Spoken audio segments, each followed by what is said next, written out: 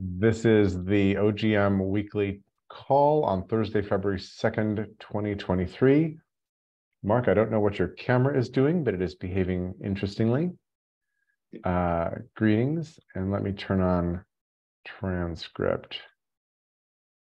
There we go. I was just describing the McMenamin family, which are a Oregon Pacific Northwest kind of phenomenon. And they're one of the reasons why April and I kind of moved to Portland.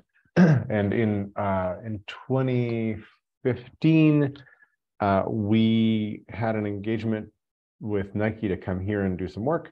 And then we stayed at Airbnbs in the northwest part of Portland. And on our way out on one of the early trips, we stopped at a place we'd heard of called the Kennedy School. And we're like, what's that? And it turns out that there's this Kennedy grade school a mile south of PDX, a mile south of the airport, so sort of in the northeast part of town. And not John F. Kennedy. This is actually a different Kennedy who was a teacher at that school. And this McMenamin family, which has been picking up like abandoned properties and refurbishing them and making them beautiful, had turned a grade school into a hotel, a restaurant, 2 or 3 bars, a bowling alley, little movie theater, and I'm missing something. I think a little spa. And this was just a grade school. And you walk around and they have an aesthetic that is basically too many chandeliers, all pretty dim. So it's not really bright. Everything has kind of got a low aesthetic. They have if you took the best of 60s psychedelic art and married it to some other kind of aesthetic, I'm not exactly sure what it is, that's their aesthetic. And the sister, it's 2 brothers and their sister, the McMenamins. I'll put a link in the chat in a sec. And it's just like one of my beliefs now is that every region, every city or state should have a McMenamins sort of family, because they make whatever they touch revives the neighborhood. And we have Australian friends who moved to Seattle just pre-pandemic and then moved back to Australia because pandemic, but they became addicted to McMenamins properties. So we met them at the Anderson School up towards Seattle. And the Anderson School apparently revived the neighborhood. Like where it stands now, there's a whole bunch of buildings that weren't there when they went in, and they really caused the change. So anyway, little pay-in to rehabbing older properties. So the McMenamins will take over old churches. There's a Masonic temple that's walking distance from us, which is now a dinner movie theater that shows odd movies. All different kinds of things. And their biggest property, their signature property, is called Edgefield, which is about 20 minutes east of PDX, of the airport here, and used to be the Poor Farm in Portland. So it was where when people fell into poverty, they sent them out to the Poor Farm to sort of work for sustenance in some sense. And then that got closed down. I don't know when or the story behind it. So the property was idle for a while. It might have been an asylum for a while, don't know. And then the McMenamins went and bought it and turned Edgefield into a large outdoor performance venue with a beautiful sloping field and a big stage, a hotel, several restaurants, a vineyard, and multiple other things. You can go look at their website and see what's up. So it's impressive. Like the whole little agglomeration really brings joy to our hearts. And there's a little selfie that April and I took as we left the Kennedy School back in 2015, and we took a selfie in front of the sign outside of the school, and we were just like smiling and look at each other going, any city that has a lot of these has got something interesting going for it. So we are in check-in mode. This is the alternating week for check-ins. We tested Doug's check-in process 2 weeks ago. I don't think Doug's going to make this call, I'm not sure, and Mark has his hand up before I go any further, so please.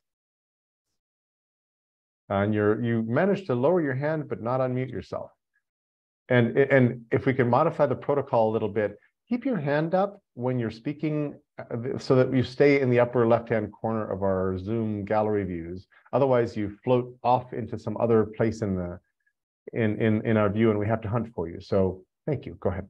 Yeah, sure.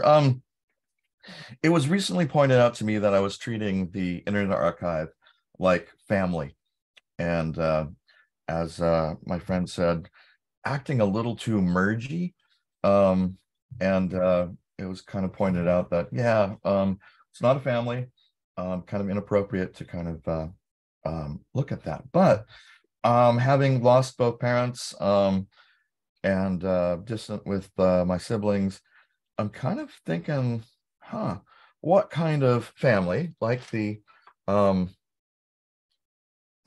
family you mentioned, makes sense in terms of, you know, maybe creating an organized crime family. And I joke at crime, but basically, you know, something like the group in the book Cryptonomicon, that basically says, okay, we're going to have descendants. You know, we know where there's buried Nazi gold. Let's get it. And I'm kind of wondering, you know, do I try to, you know, so I'm starting a group called Team Best Friends, which is, you know, various levels of trust boundaries and, you know, smart, sexy people having open home office hours every Saturday with a party with a campfire every Saturday to kind of get people together and kind of throw this idea out. But, you know, I'm thinking, you know, OGM is developing into kind of sort of, you know, different brother kind of sister types of possible relationships. Anyway, I'm throwing that out because you brought up the family, and certainly I don't, you know, inherit property or you know, feel particularly you know, part of this wealthy stream that people build in heritage and ancestry and descendants. Anyway, it's a thought, and yeah, I don't exactly know where to go with some of these things, but don't want to act appropriately like OGM is my family, if that certainly is the case. Thanks. Mark, thank you. It's a lovely way to open our conversation. I really appreciate that. Two small thoughts. One is this notion of family of choice, which I have always loved. And sometimes you're just born into your birth lotto ends you up in a place that's not hospitable to who your soul is somehow. And finding your way to the people who you care about as if they were family, and to a more or less explicit extent, connecting with them in those roles and in those ways is really cool. And I think it saves a lot of people to know that they have a family of choice. And extending on that, at some point, I thought of the idea of a nation of choice. And I think we might be moving into a world where national boundaries are superseded. This is actually my sort of idealized thinking. And we sort of affiliate with nations of choice that have regimes. And you could think of Burning Man as a nation of choice, or the Rainbow Coalition, or who knows what else. There's probably some really negative ones you can think of as well as nations of choice that are people's primary philosophical affiliation in some sense.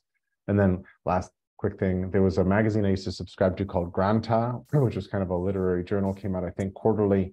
My favorite episode of Granta, on the cover, it said, family, they fuck you up. And then the first essay was, I'm forgetting, oh God, Gary Mark Gilmore, the assassin, his brother wrote the first essay in that issue of Granta. And it was about how they grew up. And it's like, ooh, wow. So there we go. The thing I was going to ask was, I don't know how many of us were on this call 2 weeks ago. I wanted to debrief a little bit on what was different or better or worse for you from the way we ran it in Doug Carmichael's Serious Conversations process. So raise your hand if you were here 2 weeks ago. Okay, that's about what I thought. So most of us, I guess. Hi, Klaus. And any thoughts, any feedback?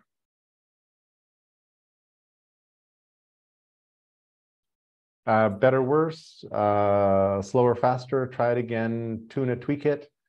I enjoyed it. I thought it was a nice break, nice change. I appreciated Doug's interventions, you know, stick to a point, what's on your mind, and hearing what was going on from people. I liked it a lot. Thank you. Pete and Hank.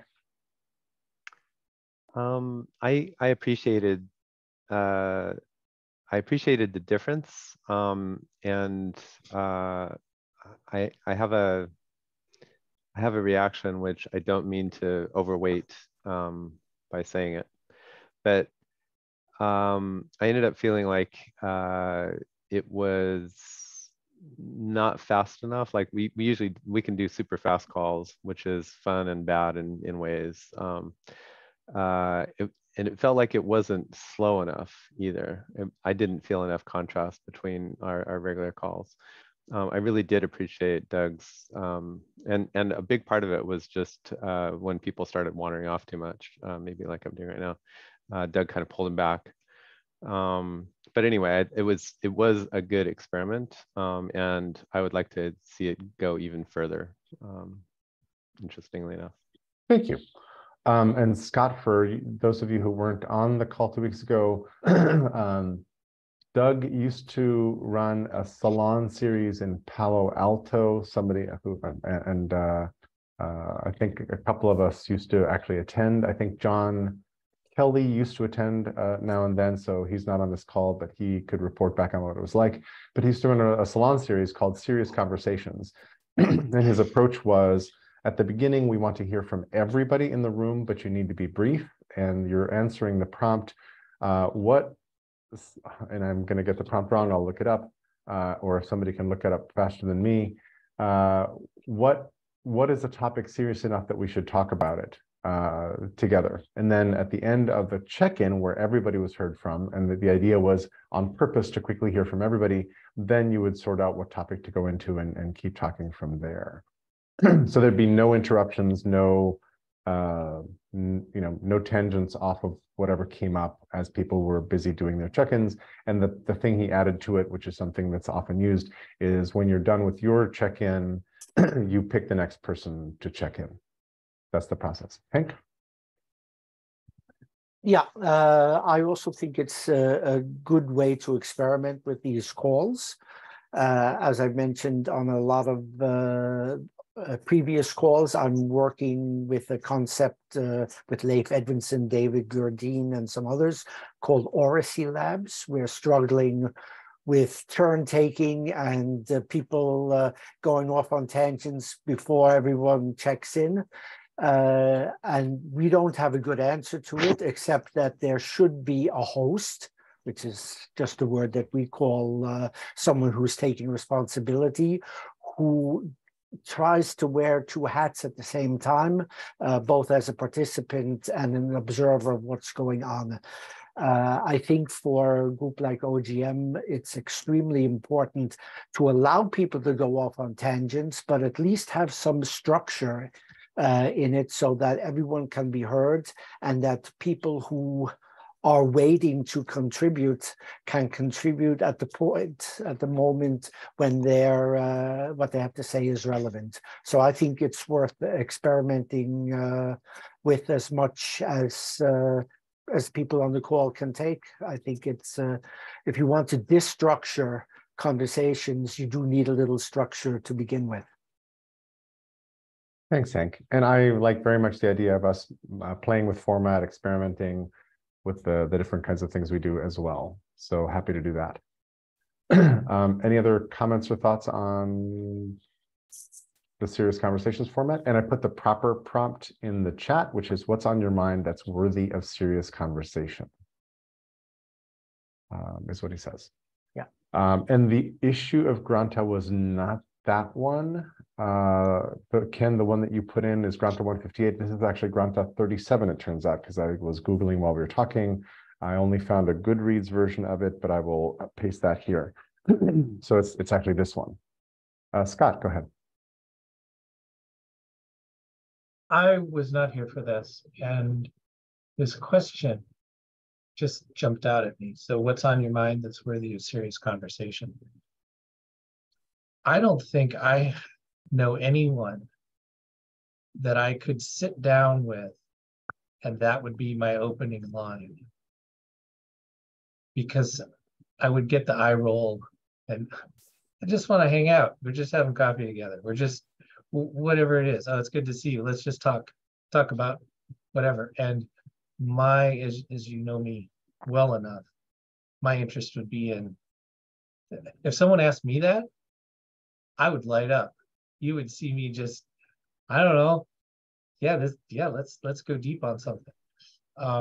So for me, that's something that I'll be honest. I do think of this group as sometimes like, wow, I can't follow you guys because you're going deep on everything. Every topic. We're just going. And so, but it's the only group that I know of that actually does that. Or one of the very, very few, and definitely not in person. So it's something I definitely do appreciate about this group, is that seems to be a similar mindset. So when someone says, hey, what's worthy of having a deeper conversation about, most of us perk up, as opposed to say, oh, that sounds hard, I'm tired, I don't want to think. So that's my thought. Thank you. Anybody else have a similar reaction? Cool. I do, but I won't repeat what Scott said. He did it well. Thank you. Thanks, Judy. Cool. So shall we proceed in our usual normative, traditional OG fashion? Or shall we go back to a check-in with no comments at all? And what is your path? I'm happy to go with what everybody would like to try. Or shall we try experimenting with something different?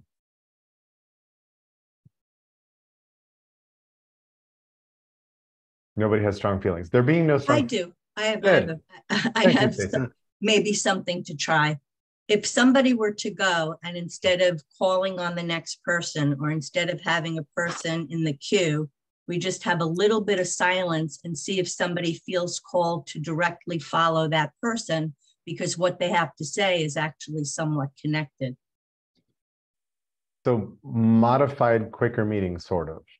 Sort of. And if nobody within, a few seconds, we're all looking at each other, then somebody could just, okay, well, I'll go then, that type of thing. It's worth it to try. I like this a lot. And I think that we valued silence between expressions very highly. So I think that automatically brings silence in a really nice way. So I'm good with that. Pete? I wanted to ask, Jerry, you said modified Quaker meeting, and I just wanted to kind of check in with what you saw as the modification of that, how it's modified. Sure. So for everybody who hasn't been to a Quaker meeting, Quakers meet for an hour on Sundays. They come in, there's no iconography, in most meetings, nobody reads anything from the Bible, there's no sermon. Everybody just comes in and sits down and centers themselves. And then for the hour, it's like an hour of silent meditation, except it's punctuated now and then randomly by members of the meeting, normal everyday attendees, who stand up and have a message for the meeting. And they didn't prepare the message, they don't read it, they don't memorize it. It's something that wells up. It's called speaking from the light, if I remember. And there's a few little protocols about it. One of which is, if somebody has just spoken, go quiet and soak with it. So the majority of meeting for worship is silence. It wouldn't be like the call that we're planning to do. That's one way that this would be different. And then one of the other kind of ground rules is you don't respond to other messages. So as opposed to what Stacey just proposed, which is like, if we go into silence, whoever's moved to join in from what was just said, which sounds like a great protocol, it's different from Quaker meeting in that sense, in the sense that you're not really, the messages during meeting are not meant to be a conversation around a topic or anything like that. They're just supposed to, spring forth in some sense. So those are the two ways I can think of that this would be different. Does that make sense? You're welcome, Pete. Mr. Carranza. Again, good morning. Basically, one of the things that as a software development team in stand-up meetings, we found to be incredibly useful and time-saving is there is no order. Somebody volunteers to go first, and then we popcorn is the term. And the person who's speaking can choose some silence after there's talk, and then they say, next Klaus, and then Klaus would say next, and he would pick somebody after he speaks. And so there's, oh, here's that video thing again. There's no order, except, you know, the person who's speaking chooses the next person, et cetera, et cetera. And everybody has to pay attention to whether they're going to be picked next and who hasn't been already picked.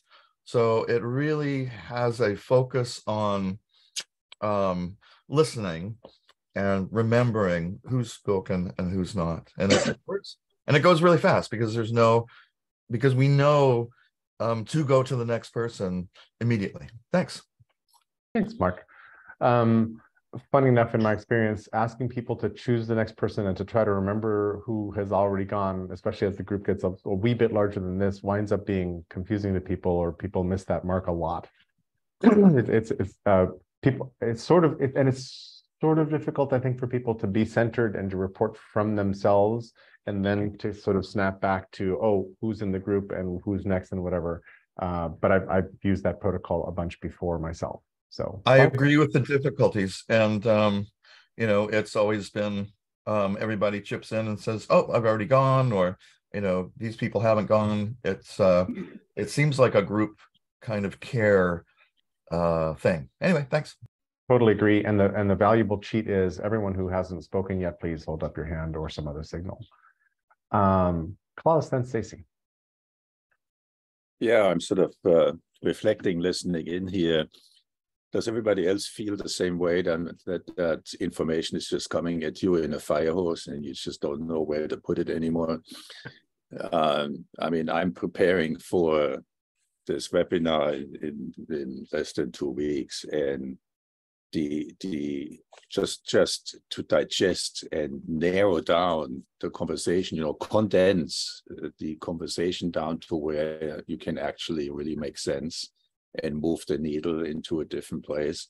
It is absolutely amazing, you know, to see the energy with so many people, I think, being alerted or feeling a sense of alert, wanting to do something, wanting to engage, wanting to change, but don't quite know where to go. And maybe it's just me, but the pace of learning, you know, the pace of information that is evolving around us is extremely difficult to keep up with. And it's, I mean, for whatever field you're working in, I'm in the food sector, right, the economy, but that is enormous. I mean, the complexity of going what we're calling like farm to fork, right, and all the stations in between. You're getting into culture, you're getting into history, you're getting into emotions, right? It is absolutely overwhelming. So, yeah, I don't know where I'm going with this. I'm just a little bit like Mark here, wandering around, but I just see the need to find a moment, you know, of rest and the ability to perspective, to gain perspective. I think that's what we're really searching for, right? Is perspective. So yeah, so maybe we're making it more complicated than it has to be, right? So if we can just share, you know, not so much this technical stuff, but what is perspective? Where are we at this moment in time? Because the world's going pretty crazy around us. You know, I mean,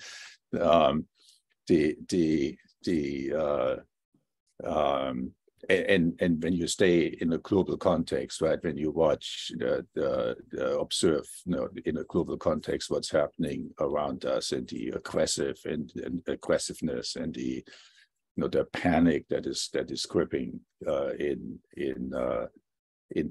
several regions, which is starting to impact us here.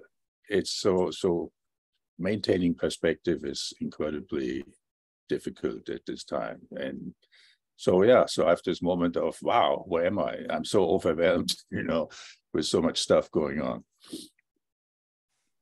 So I'm going to treat what Klaus just said as the first entry in the process that Stacy described for us and ask us to go silent for a moment after it.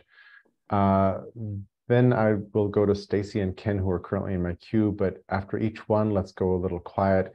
And then I think the way to sort of step in will be to raise your hand so that you automatically get into the queue. That should work okay. And despite the request for silence, I think I'm going to say, use the chat as openly and freely during this whole session as you wish.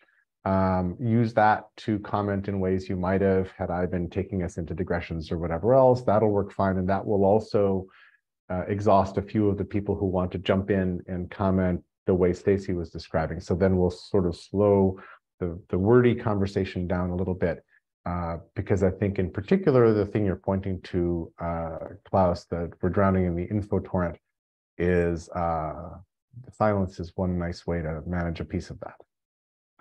So with that, let me go into a little silence, and Stacy, you bring us out, please.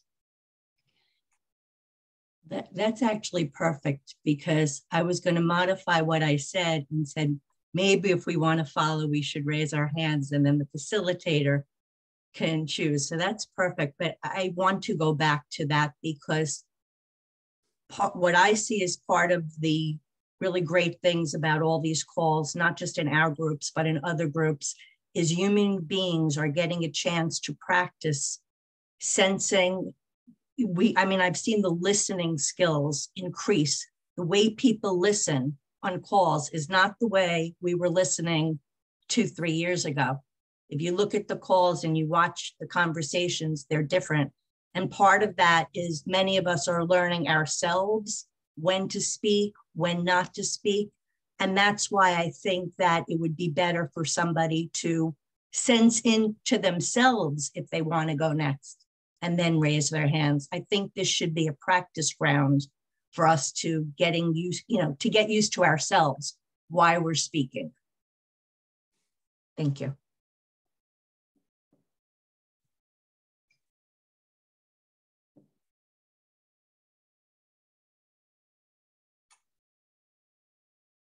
Very happy this topic of attention has come up. It's been on my mind a lot lately. I had, in my misspent youth, I went to a lot of rock concerts, and I used to work in a blues club and stand in front of a stack of speakers all night long, and I listened to music on headphones really loud, and I'm paying for it now. My audiologist said, the kind of hearing loss you have is very similar to sun damage. You get it when you're young, and then it shows up when you're older. And so I went to, I belong to Kaiser. I went and had some hearing tests, and I was told that I have severe to profound hearing loss in my left ear in certain ranges. And I carried that around for about 6 weeks. Like, oh, this is, and also there's a really big difference to my left ear and my right ear. So actually, I had an MRI to see if there was a problem. It was like, maybe heading for Meniere's disease. And I was just like really under, like, oh God, this is heavy duty stuff. And then I went to Costco to get hearing aids, because they have really good quality hearing aids at very good prices. And the person there ran more tests, the same tests that Kaiser did plus some more. And she said, I have no idea why they told you have severe to profound loss. You have moderate to severe in a certain range in your left ear, but you have 100% on word recognition. Your hearing is not nearly as bad as they told you it is. And I felt like this weight had been lifted off of me, because no longer was I carrying around a narrative of I'm losing my hearing. I was like, I've got average hearing loss for someone of my age who had my background. And so that's a very personal kind of what am I listening to? What am I attending to? What am I focusing on?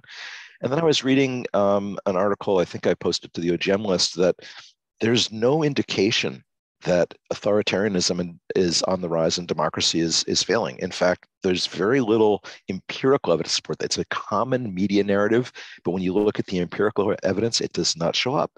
So it reminds me of this story, which may be apocryphal, but I think it's a useful story, that, in the Tour de France, there's still these old bridges that have the timbers that run lengthwise, with the road, and there's spaces between them. And bicyclists were, going off the wood and crashing and having all kinds of problems. And so the sports psychologist said the key to crossing the bridge is to aim high. Don't look down. Don't look. If you look, you're going to go into the hole. Don't look down. So what are we looking at? Are we looking at where we want to go at? Yes, there's a tremendous increase in information. It's doubling. I don't know what the rate of information doubling is, but it's kind of like Moore's law. It keeps speeding up. But there's still the same relational roles, the same way of relating to people that has been around for as long as people have been around. And that's where I think if we focus our attention of how do I relate to people in the midst of this overwhelm, in the midst of this huge influx of new information, I still have to figure out how am I going to talk to the person at the store, and what am I going to do to negotiate with my wife in order to, have a good relationship here, and how do I relate to my friends when they're feeling overwhelmed? Those things have not changed, and I don't think we spend enough time attending to that. And I have a suggestion for those who feel overwhelmed by information to immerse yourself in the emotional stream of your life and the way in which you feel the resonance or disharmony with your friends. And you might find that that's a way out of feeling overwhelmed by information and moving into a better way of how can I focus on aiming high, getting across that bridge without going into the hole, and helping people to not look at all the negatives, because we're surrounded by so much negative press. And that to me is worse than the load of information, is just how much of it is negatively focused when we need to be focused on what's positive, what we can build on, what's working, what's going to actually allow us to get through the eye of this needle. Thank you.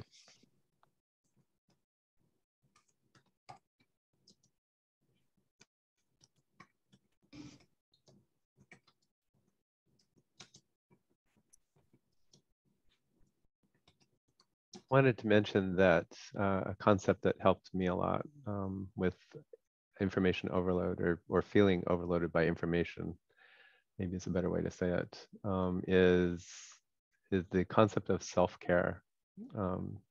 This is something that I learned about oddly enough, from Twitter back in probably 2020 with the pandemic raging. And it's tempting to try to know everything or learn everything or tell other people all the things that you know. And the idea of self-care is you can't do that very well if you're depleting all of your energy in the effort to keep up with everything and tell everybody else all the important things that you know.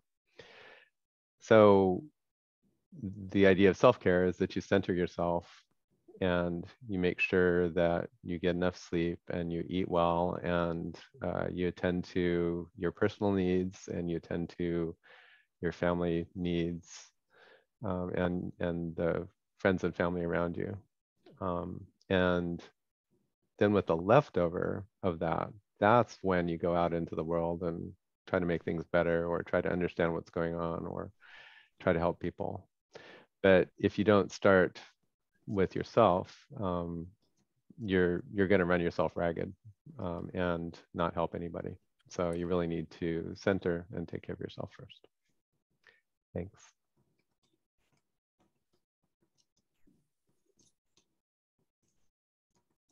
Yeah, I think I had my hand up next. Going into the information fire hose and being overwhelmed with information, I would just like to emphasize what I put in the chat, that I think it sometimes serves a very important purpose. So for me, I'm an information junkie, and I'm in all kinds of filter bubbles with online feeds that repeat. This is the blueprint for change. This is the only way we can change. How can we ever change, et cetera, et cetera, et cetera. And what it does to me, it forces me to stop and think, what do I really think about this? Why is this even important to me? Do I have my own ideas? Sometimes fed by what I read, but often just fed by the frequency of the headline of a certain item. So I do think there is something to be said for sometimes being in the overwhelmed by information fire hose frame of mind.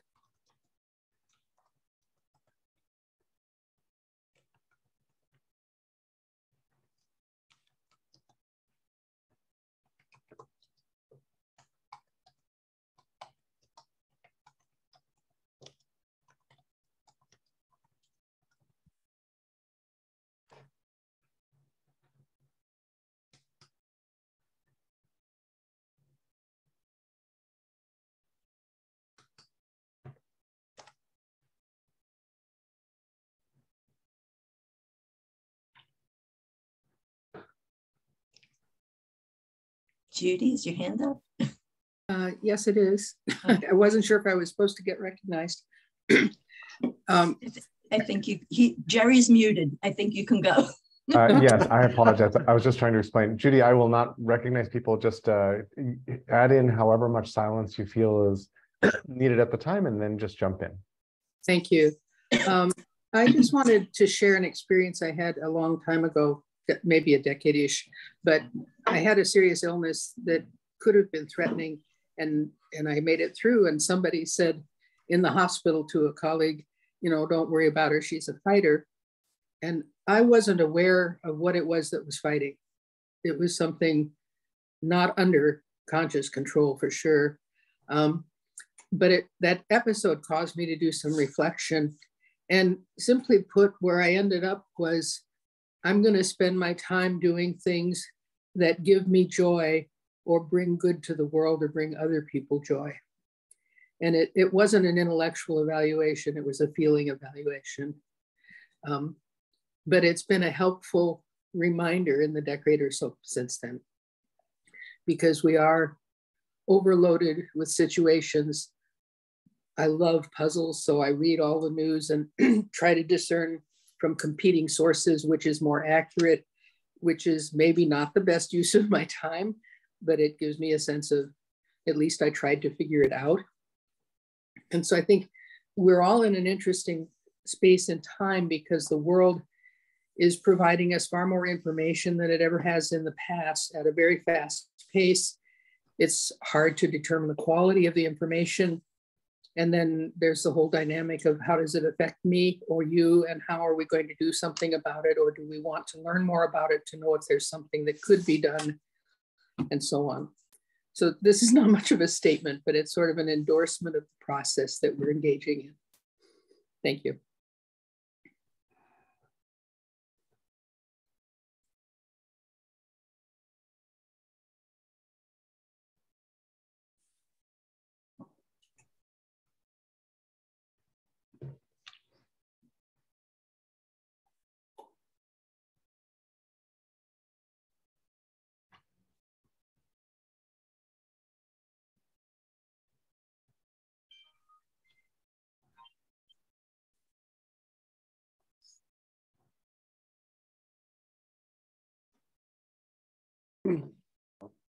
I'm appreciating the silence like many of us are. I'm also appreciating the rhythm of the conversation, the pace that the silence is bringing to the conversation. And it's shining a light for me on Klaus's comments earlier of the fire hose. And Hans, what you said about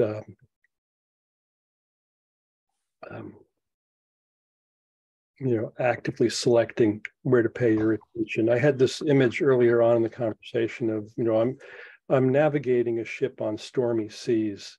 I don't need to know everything. I don't even need to know everything about the seas. I need to know what I need to know. And we seem to have, I include me in the we. Ken's disciplined me to always be careful when I say we. So the we that includes me, fascinated at why do I think I need to pay attention to everything? What is that? It seems to be a cultural addiction that's been developed in us, and maybe I don't. And so that's the beauty. We're sort of modeling in this process an answer to Klaus's question of how to deal with the overload is just slow it down. Be much more selective in where we pay attention. The need to map the whole thing, and put our own oxygen mask on first before assisting others. God, it's a funny back to Ken and the Tour de France. It's a funny metaphor of like doing what's right in front of us, step at a time, but also not looking down at our feet. Like.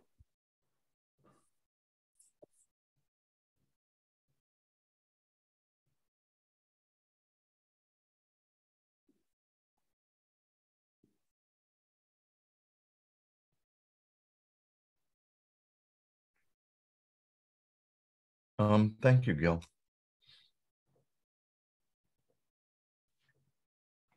as a independent consultant and at a few times a paid consultant, basically being sent to places that would not pay, $300 an hour for someone to come in unless there was a,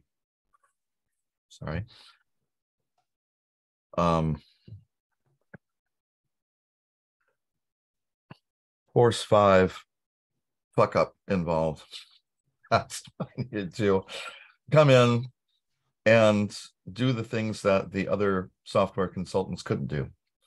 Look people in the eye, drink information from a fire hose, prioritize it, make sure that all the stakeholders, from the people with no power to the people who basically saying, we're going to make the people with no power do this. And I'm kind of saying, well, the people with no power basically say that you're going to destroy the company if you make this choice, because they know how things work and you know how things want to happen, but we've got to take it slowly so we don't cause a chaotic disruption.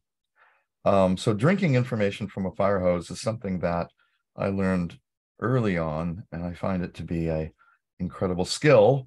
And I just take notes in real time and be able to go back to them and extend them, and then share what I think in terms of what the specification should be, and then go through the incremental refinement to make sure that all the stakeholders agree and can understand that specification. Anyway, as to what Judy was saying, yes, I've been through many mortality moments, illnesses, etc., and just heard about 2 months ago that there's a great, wonderful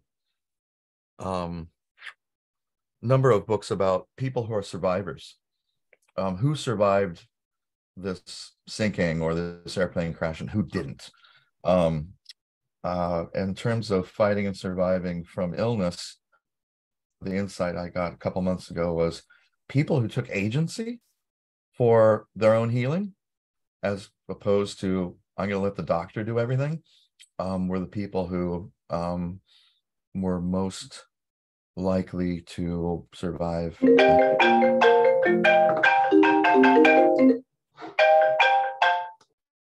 Thrive. Thank you.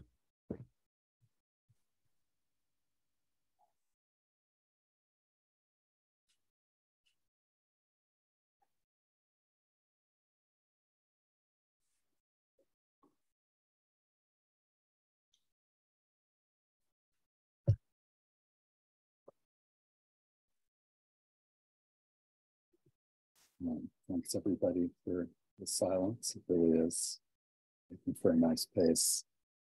I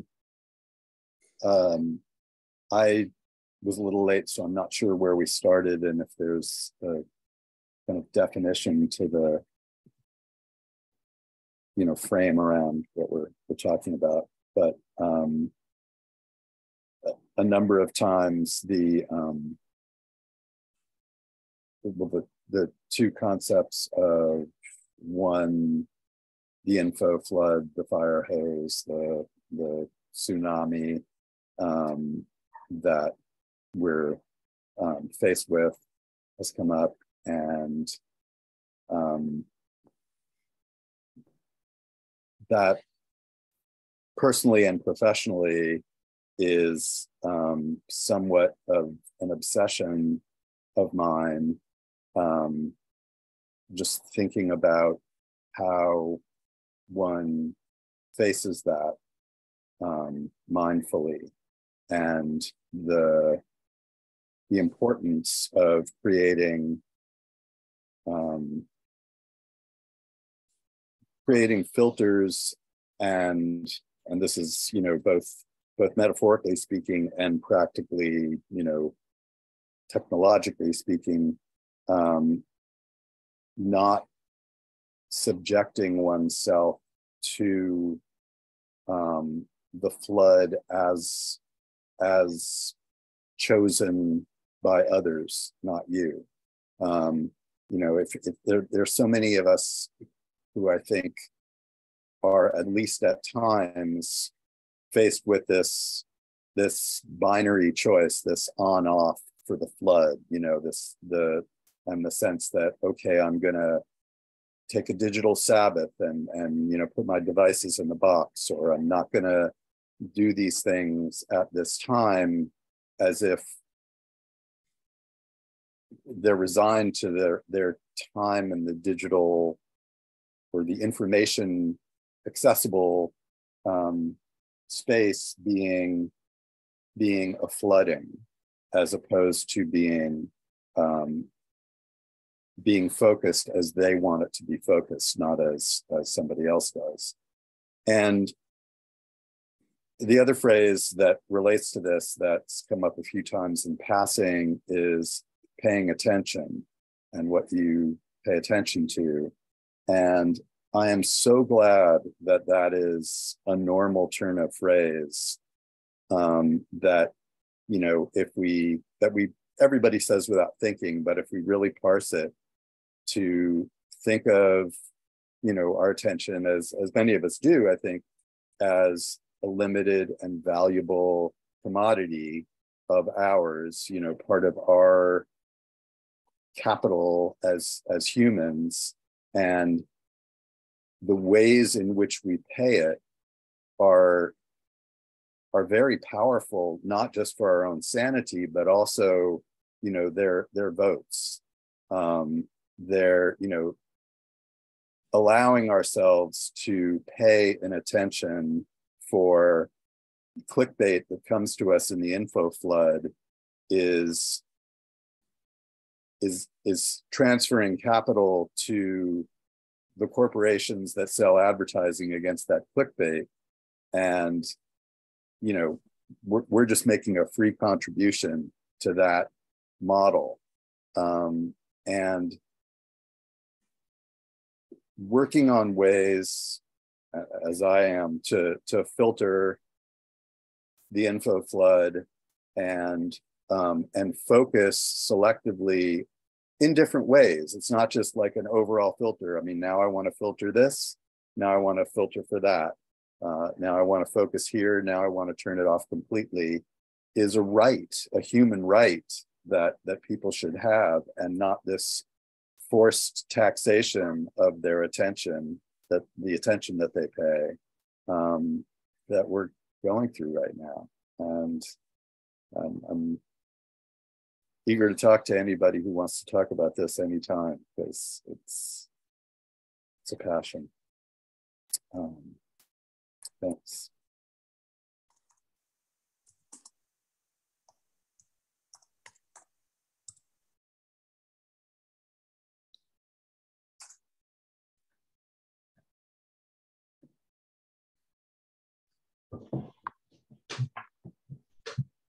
So I know a lot of you are steeped in technology, and technology is a wonderful, extraordinary thing for sharing information. But I think that technology, and this was just stimulated, and you talk about being in conversation and dialogue, this was just stimulated by what Michael said at the end of that, you know, human right not to be flooded with information. The idea that technology has taken us away from our humanity. You know, it's a great tool in certain ways, but it also kind of has moved us away from our human connection to others. I think the idea of input, of information flood, it's a function of one's own ecology and emotional intelligence, and self-managing the amount of data and information that you can actually take in. I usually, when I'm working at home, turn the news on. It's usually MSNBC or CNN. You know, during lunchtime, I turned it on yesterday, and both of those stations were broadcasting the funeral from Memphis, which was, my initial reaction was, no, I can't take any more of this. But I listened for a while, and it was very powerful. At a very, very human level, including Nicole Wallace, who was practically in tears as she was trying to facilitate a panel. And then I just I decided to wonder what was Fox doing, and they were talking about Tom Brady's retirement. And it's incredulous and absolutely incredulous, and that's happened kind of a few times. So I think we each have to kind of manage our own information flow depending upon our own personal ecology. It's kind of like what Mark said about, the people who survived are the ones who took care of themselves. And I see that in so many situations. And Gil, thanks for reminding me of Richard Moss's great book, The Eye That Is We.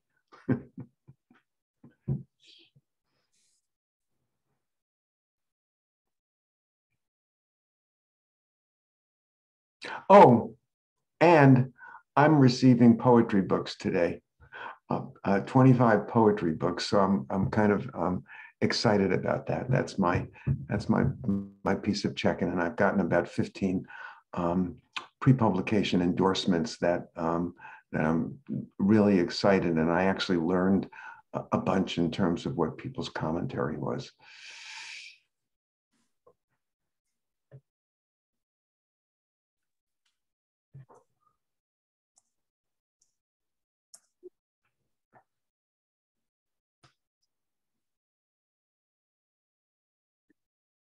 Yeah, if I may shift direction for a moment, I was in a quirky conversation in a Washington Post forum the other day, and it was about the protests now in Britain, in the United Kingdom. Pretty significant, massive protests, social unrest driven. And the comments came back to Brexit, how much damage Brexit has done to the British economy, and in particular to the working class in Britain. So I was making a comment that Brexit, the core reason for Brexit was really the changes in the European Union banking regulations, which forced transparency into international money transactions. And then you think that the British economy, over 30% of their GDP is derived in these financial markets around London. And the British absolutely didn't want to engage, couldn't afford really to submit to these banking regulations. So I wanted I mentioned, that I remember something reading about this. So I went to ChatGPT and I asked ChatGPT the question, how did the changes in European banking regulations impact Brexit? Have they been a cause to Brexit? And what I got back was invalid question. And so I modified the question and I said, what are how does the European banking regulation force transparency into international money transfers?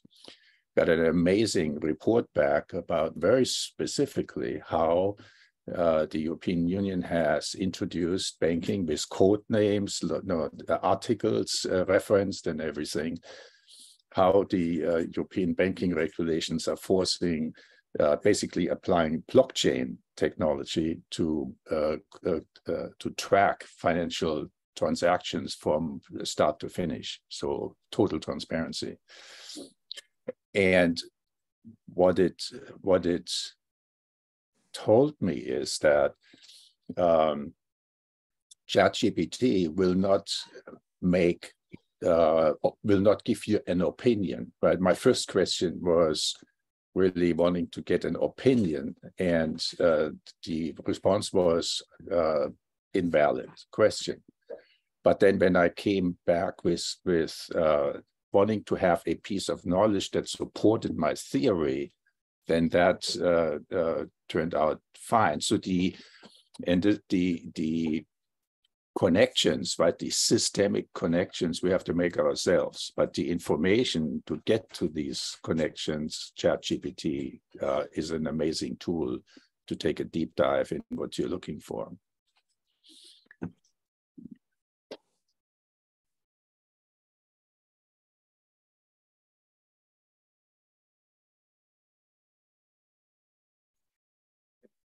Yeah, so I don't know, every year we kind of start out with all these things we want to try to get done. I've just been incredibly discouraged because I feel like I've got a lot of ideas that are that should be good enough to gain some traction, but I'm just not. So one of the things I'm doing and going back to basics is looking at some of the time strategies, and I can get to some of the conversations like what Michael was saying, but there's a 90-91 rule, which talks about for the first 90 minutes of, for 90 days, you spend the first 90 minutes of your day focusing on the one huge idea you've got. Literally shut off everything, no distractions, just focus on that. The second is idea, well, getting things done. I've been trying to implement it for many years, but things are not well defined enough, so it's very difficult to manage it. But there's the 2-minute rule, so if it's 2 minutes or less, you should just do it. And when I was doing a search, I actually found a video that explains the 90-91 rule in 2 minutes. It's kind of combining the two. And then the third technique I've been looking at is the Pomodoro technique, which probably a lot of people might have heard of. It's basically time blocking for 25 minutes at a time. But what I've been doing is I've also kind of come up with the concept of making it an unproject. So I set my timer for 25 minutes, and just even if I get, when it goes off, then I just hit to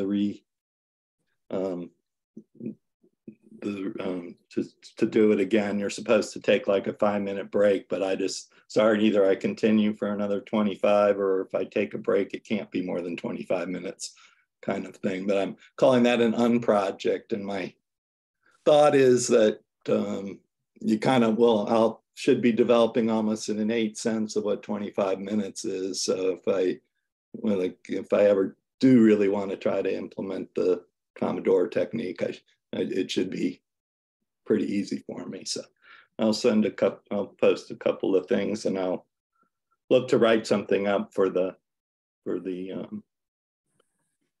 group chat and stuff.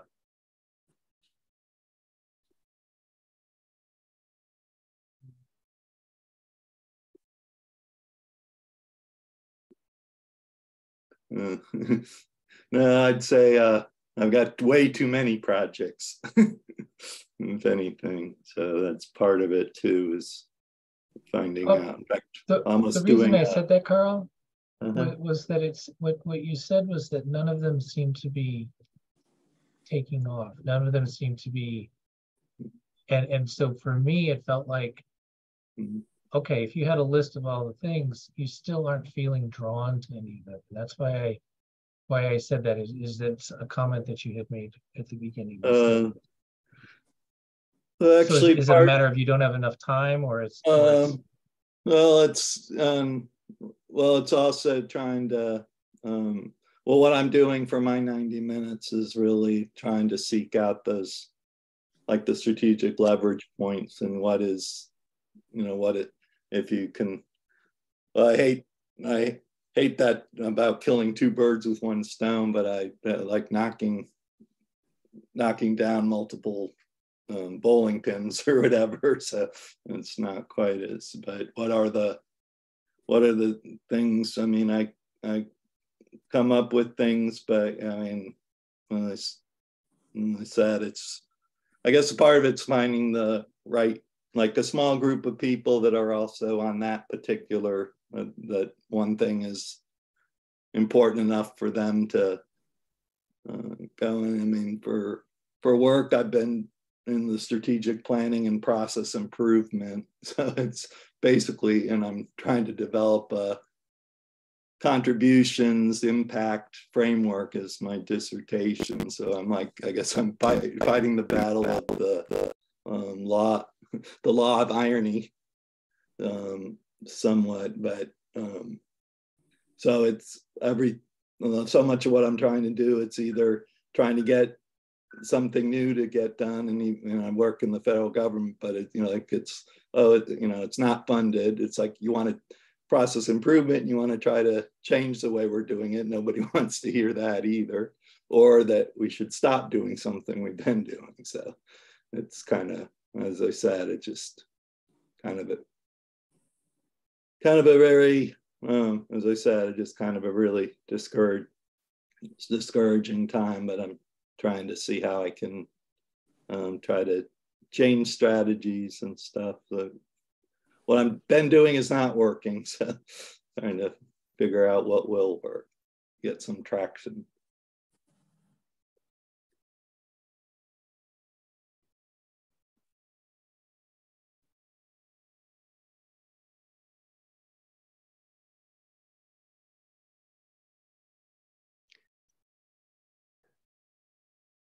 Wanted to share something that that I happened to bump into today.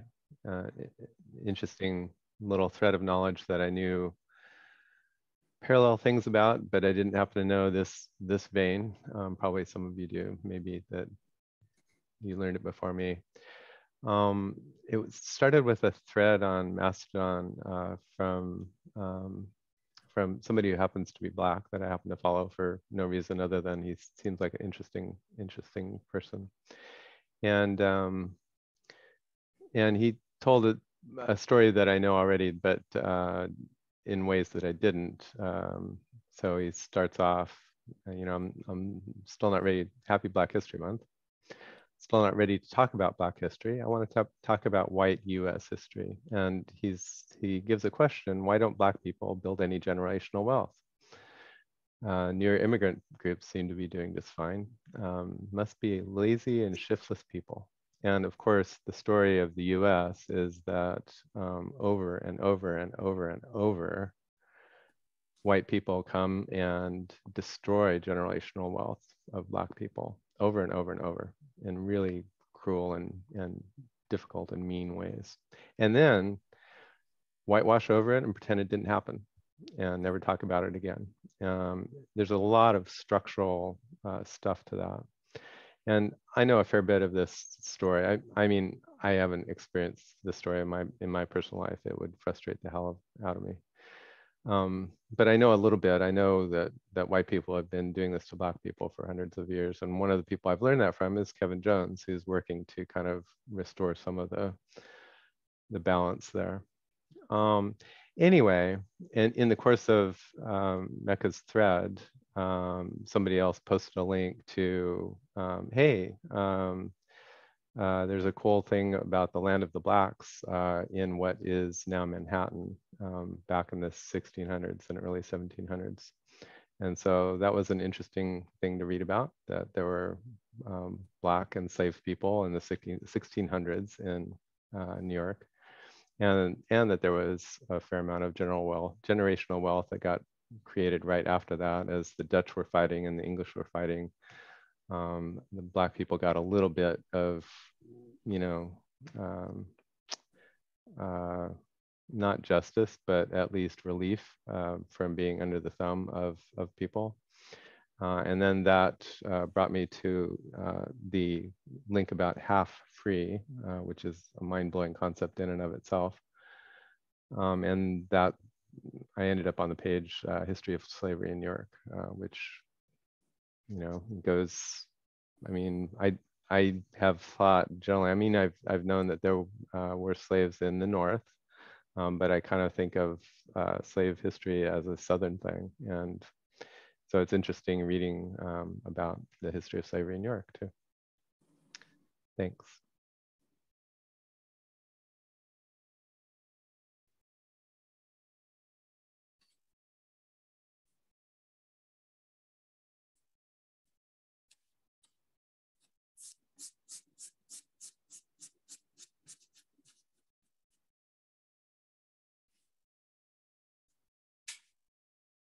Mike, you've just joined the conversation. I'll just explain our process for a sec because it'll be confusing.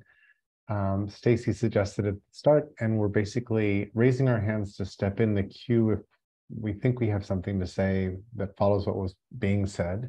Each speaker is starting with some silence, which is what you stepped into right now, as long as they feel is appropriate. And then that's how we're going through the call. And originally this was a check-in format, but then we just kind of merged it into the call format. So I think we'll keep going this way. Thank you. You're That does welcome, explain more. Greetings from Palm Springs. Awesome. Thanks, Mike.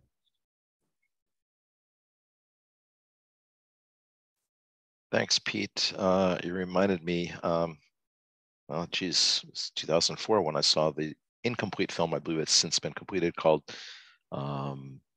what was it? Traces of the Trade, which was about families in Bristol, Connecticut. Bristol Bristol was one of the most prosperous cities in the United States during the slave trade. And it was every single person in the city was involved in some way in the slave trade, from the guys who made the stays for the barrels, that would hold the rum and whatnot, and just everybody. And one group of people decided that they were going to actually face this, and they were going to, look at the family history of slavery and own it and do a deep dive. And it caused huge division because people were like, no, don't touch that. That's in the past. We don't want to deal with that. And there's a scene where they actually go to Ghana and they ask some Africans there, we're here from, we're the descendants of slave traders, and we're trying to make amends, and we came to talk to you. And, and the woman very wisely said, you're not ready to talk to us. You need to go back and talk among yourselves and decide, what is it you want to ask us? What is it you want to know? Why are you coming to speak with us? Because right now you're just coming to say, we recognize that we're descendants of slave traders and we want to feel better about ourselves, but you haven't done the inner work to actually figure out why. And I think for Black History Month, one of the best things we could do and I hate to say white people, because white and Black from a biological standpoint don't exist, but culturally we're white people, is to say, what do I want to own about whatever my ancestors have done, and how do I want to engage in a conversation with other white people about that? And then how might we have a really productive and useful conversation with Black people who are the descendants of slaves? So I think that would be much better than simply just, saying, oh, I read a biography of, James Baldwin or Harriet Tubman or whatever. It would be a little bit more challenging.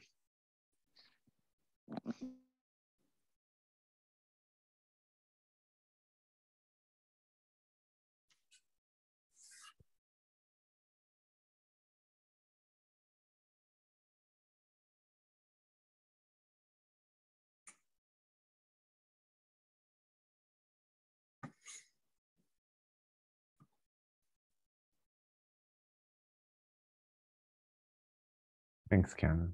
A lot.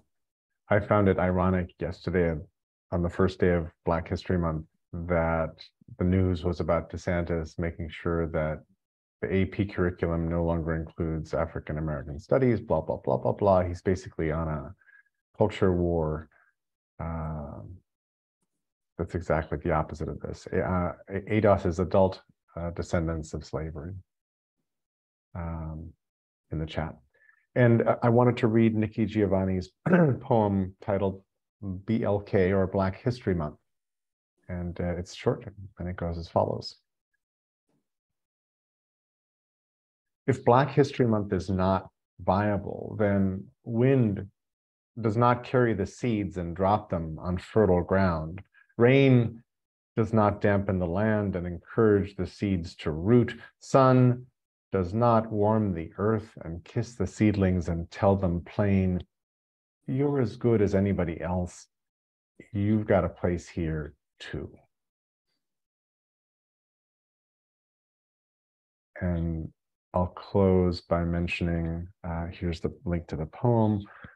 I'll close by mentioning my favorite book on the topic that Ken was bringing up about how everybody North and South was complicit in slavery. in the run-up to the Civil War, which is The American Slave Coast, written by a couple who are super interesting. And it has a bunch of really fascinating assertions. I'll put a link to my brain notes about the book in the chat. I don't want to take us into that territory right now further, but I learned a lot. I thought I was reasonably informed and read on the topic, and learned a whole bunch from that book. With that, I'm complete.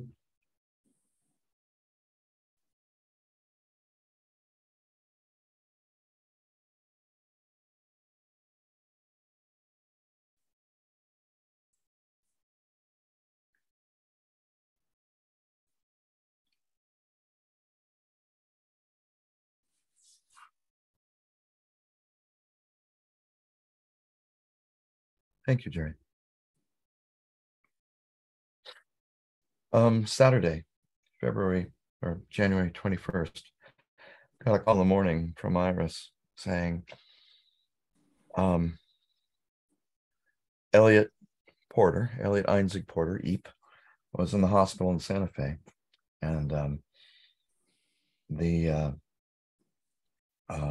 doctors, the nurses, Googled to find that he had been married to her, and called her.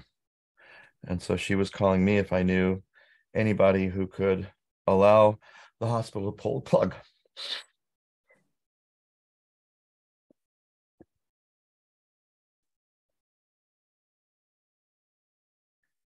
Later, after, again, Saturday party, we're out at a restaurant around 11 at night and got the message that he died that afternoon.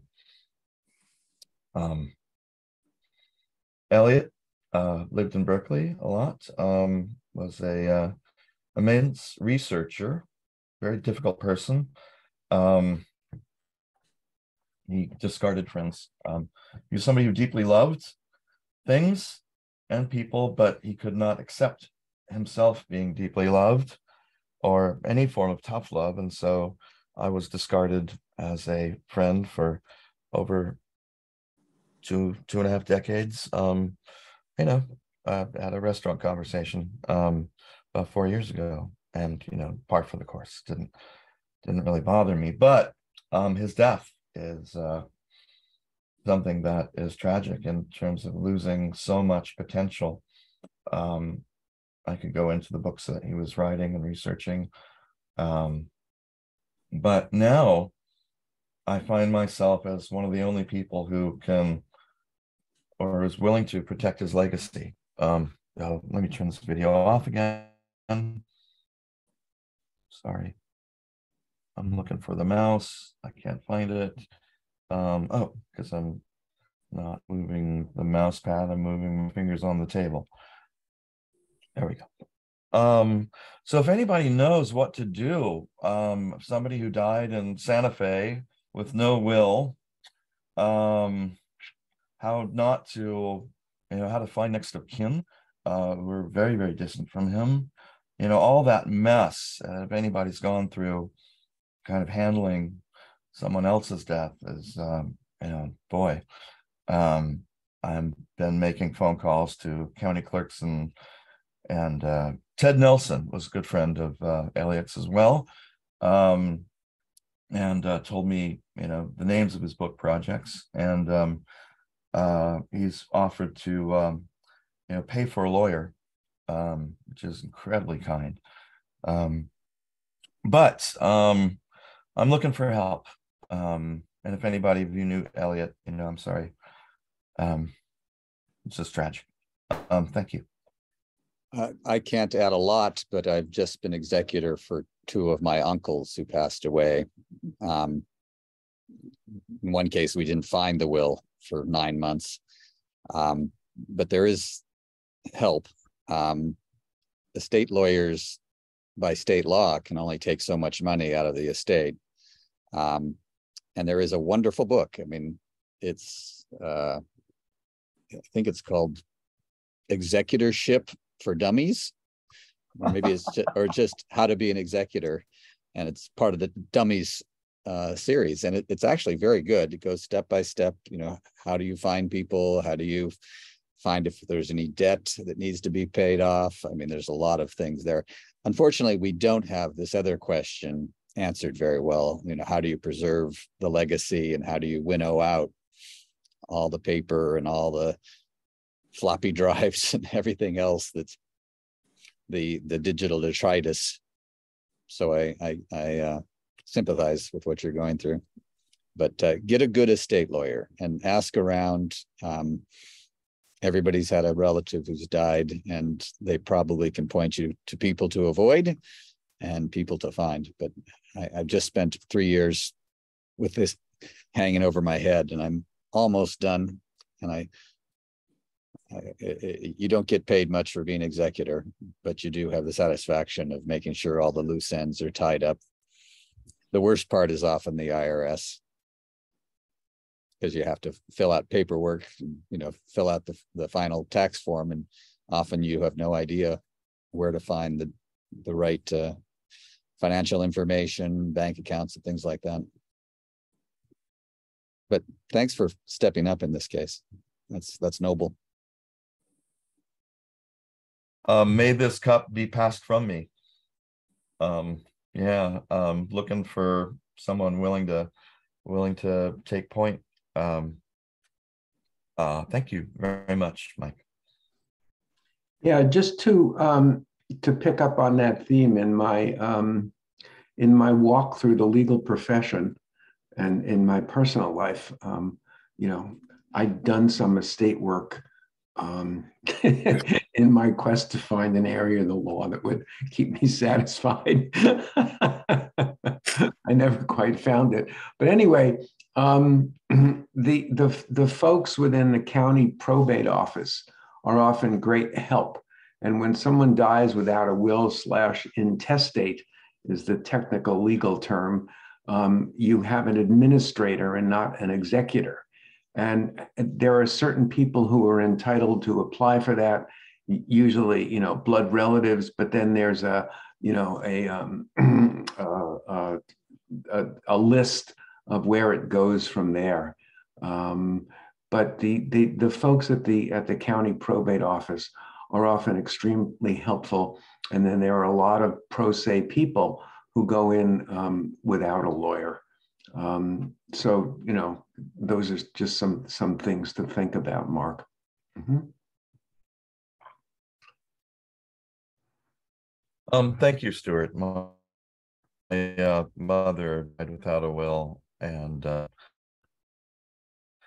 my sister was the administrator, and it was a harrowing family trauma process, but doesn't have to be. Thank you.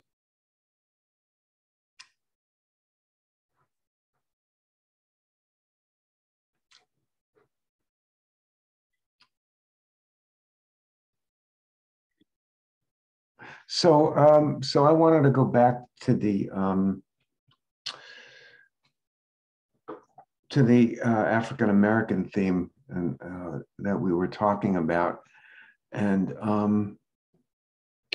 a really meaningful book was published about, I don't know, 2 or 3 years ago, called Black Fatigue by Mary Frances Winters, and it really pointed to the fact that, you know, people often turn to Black people, and they're just tired of trying to inform white people of this whole milieu of kind of moving beyond racism.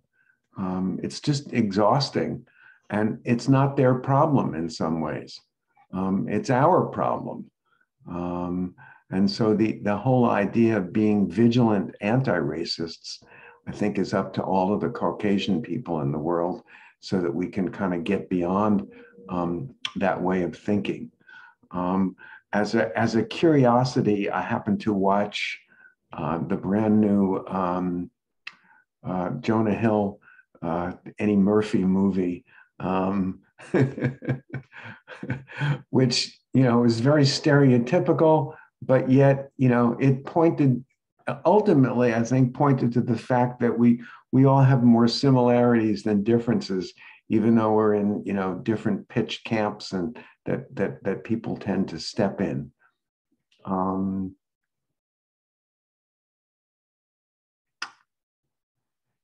Yeah. There was something else I wanted to say, but it's just maybe it'll come back. But I think it's important to just for all of us to take responsibility. You know, it's a conversation we thought that we were over in some ways, but all of a sudden, it has just raised its ugly head in the world in ways that are almost unbelievable. Almost unbelievable. You know, I think it's kind of the last gasp of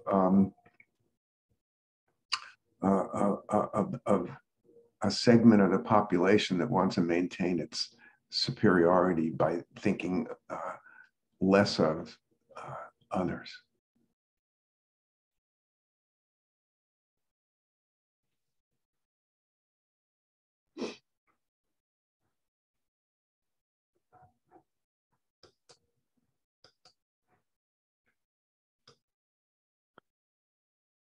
Thank you, Stuart. When I'm done, I want to pass to Ken so he can read the poem before he has to leave the room. But two things. One, as you were talking about the last gasp, Stuart, I'm just pondering how many times there have been efforts to get rid of racism, bias, sexism, and so forth in society, ours and others, and how if on the one hand, there has been a whole bunch of progress. I mean, the pill is 1961. Women wearing pants in the US is right around that era, 72, 78, somewhere in there, that it was okay for women to wear pants to work. This shit is within our lifetimes. It's amazing. And I'm sometimes just boggled at how persistent all this crap is. And the cynical perspective on this is that this is just human nature, that people will always seek difference and denigrate the other. And the other point of view is that this is in fact resolvable in some way, and I don't know exactly what. But I was troubled by this recently, and so I have a tab in my browser open at the site that I use for buying domains, and I'm seeking opinions in this room on whether I should purchase, this is probably a very stupid idea, but I was going to purchase yowhitemen.com because I have in my brain two different thoughts. I have Black Lives Matter is white people's problem and Me Too is men's problem.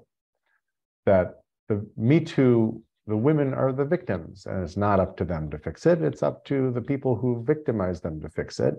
And the same thing goes for Black Lives Matter and other movements to recognize people of color and figure all this stuff out.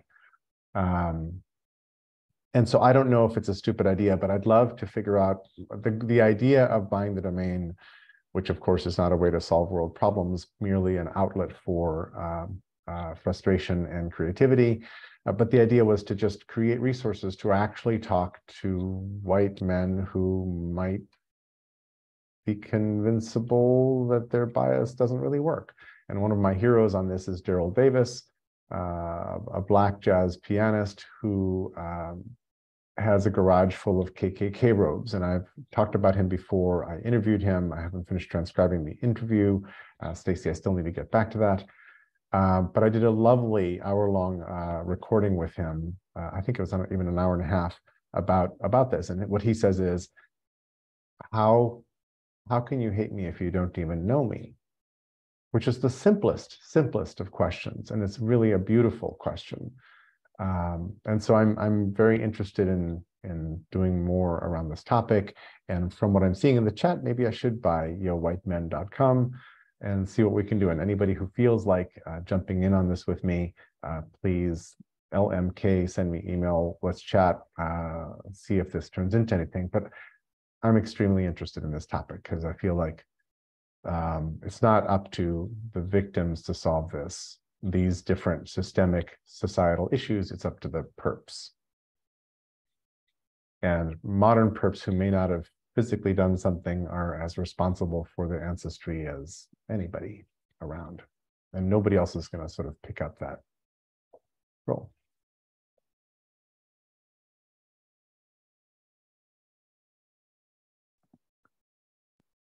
Thank you, Jerry.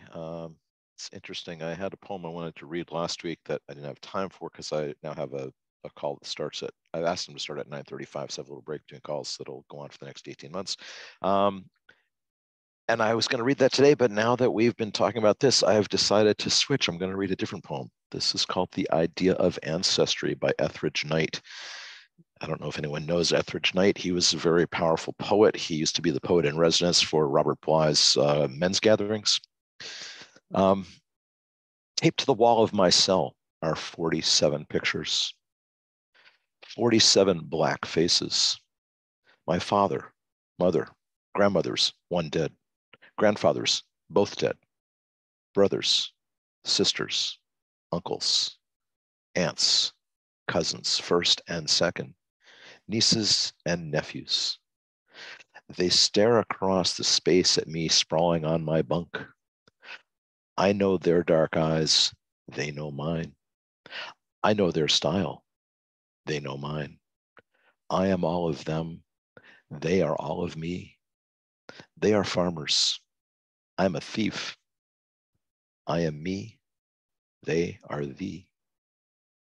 I have at one time or another been in love with my mother, one grandmother, two sisters, two aunts. One went to the asylum, and 5 cousins. I am now in love with a 7-year-old niece. She sends me letters in large block print, and her picture is the only one that smiles at me. I have the same name as one grandfather, 3 cousins, 3 nephews, and 1 uncle. The uncle disappeared when he was 15, just took off and caught a freight, they say. He's discussed each year when the family has a reunion. He causes uneasiness in the clan. He is an empty space. My father's mother, who is 93 and who keeps the family Bible with everybody's birth dates and death dates in it, always mentions him. There is no place in her Bible for whereabouts unknown. Each fall, the graves of my grandfathers call me. The brown hills and red gullies of Mississippi send out their electric messages, galvanizing my genes. Last year, like a salmon quitting the cold ocean, leaping and bucking up his birth stream, I hitchhiked my way from LA with 16 caps in my pocket and a monkey on my back. And I almost kicked it with the kinfolks. I walked barefooted in my grandmother's backyard. I smelled the old land and the woods. I sipped corn whiskey from fruit jars with the men. I flirted with the women. And I had a ball until the caps ran out and my habit came down. That night, I looked at my grandmother and split. My guts were screaming for junk, but I was almost contented. I had almost caught up with me. The next day in Memphis, I cracked a croaker's crib for a fix. This year, there's a gray stone wall damming my stream, and when the falling leaves stir my jeans, I pace my cell or flop on my bunk and stare at the 47 black faces across the space. I am all of them, they are all of me. I am them, they are thee, and I have no children to float in the space between.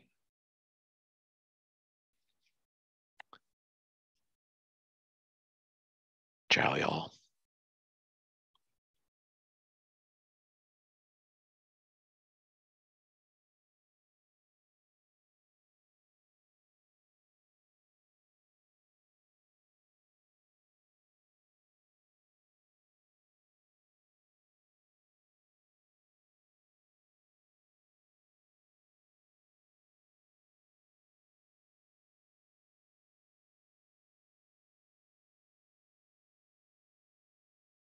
Mike, are you jumping in? And feel free to, and you and Michael can sort of take us out of the call if you want to stay in the queue. Mike Nelson, I mean. If not, Michael, it's yours. Mike had nothing to say. Did you cut him off? I'm not sure he's hearing me. Okay. I was. It's tough to follow that poem. That was wonderful. But I will say what I was going to say in relation to something that Stuart mentioned about I don't remember how he put it, but just the raising of awareness of the lack of an end of racism and the resistance to reckoning, particularly by white people and particularly by white men. It's just, I feel like what's new is the idea that ending racism and sexism includes, hey, it's not just don't use this word and don't, engage in this behavior from now on, but, recognize residual benefits and privileges of what's happened before you, be willing to engage with the idea of restorative justice, reparations, whatever case. And also, I feel like racism is kind of a misnomer in that the difference between, discrimination against just anybody and differentiation of just anybody based on the shade of their skin is one thing and is racism. And then talking about the injustices and the enslavement, the genocide, the cultural erasure, the cross-generational theft visited on the specific group of enslaved, abducted Black Americans and indigenous people here and other places. There's that's more than racism, and that's more than, this is something for your page, Jerry. That's something that I don't think people, I'm sure most people in this room have an understanding of that, but I think we've had a Black president crowd, some of whom are very well-meaning and don't have any, racist practices now, are just now being confronted with that longer view and are, lumping it as critical race theory and what Ron DeSantis thinks shouldn't be taught, and, it's reverse racism or something, and it's just not. It's just, yeah, I'm preaching to the choir probably, but that was what I wanted to say to Stuart's expression of newness.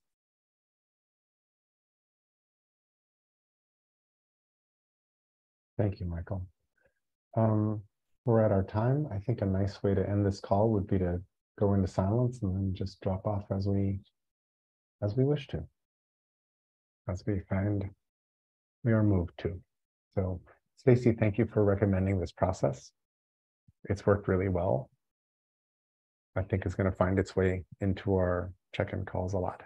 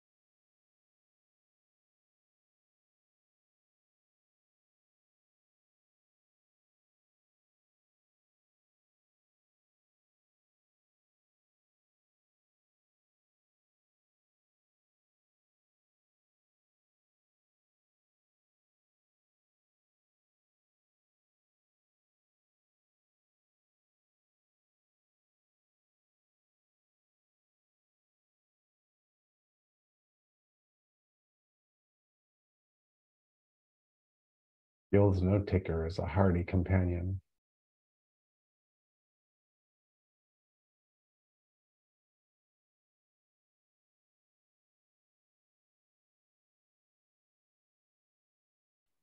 What the note taker? Yeah, Ask him about that. exactly.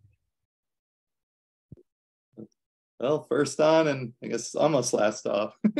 So thank you. Great. Thanks, Ralph.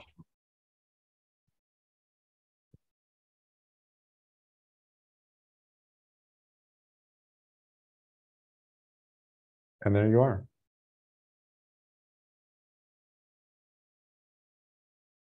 Yeah, I'll be I've got a lot of ideas about the using brain and stuff too. I've got Team Brain licenses that I'm not leveraging the way it's possible. So I'll have to figure out how to do that. Yeah. Yeah, I mean, one of the things that was interesting was I was looking at that the talk you did with Shelley and Matt and Mark about COVID and stuff. So I think one of the things we could do is almost have, maybe we could come up with a template that would be spokes to your hub kind of thing. And then that where people can be linking to various parts of your brain. And then he was showing it as the notes page with what they're doing now. Right. And stuff. So. And I think they're shortly going to release something that might make that a lot easier. I don't know. Yeah, make it better. Harlan's passionate about like addressing the web interface finally. Yep, exactly. Yeah, the number one thing I have is I want them to have an option to, like, if with getting things done, is to just do a brain box to 0. One click, I make everything that's in my brain box, make it a child thought of like I use an inbox tag and stuff. So it's pretty cool because then you click on anything and it's a thought by itself on the screen. So you can kind of focus on just that one thought thing. So cool. Okay, well, great talking with you. And yeah, as I said, it felt good to kind of vent a little. Yeah, thank you. Same here. Okay. Hope you find your pace. Okay, thanks. Thanks.